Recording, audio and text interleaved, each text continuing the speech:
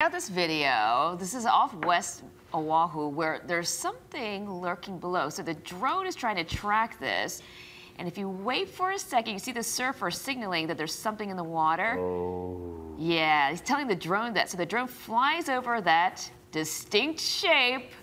It's directly under a surfer who catches the wave right past the dorsal fin of that shark. We're told that this was yesterday morning at Bush and Eva Beach. That's a 6 to 8 footer.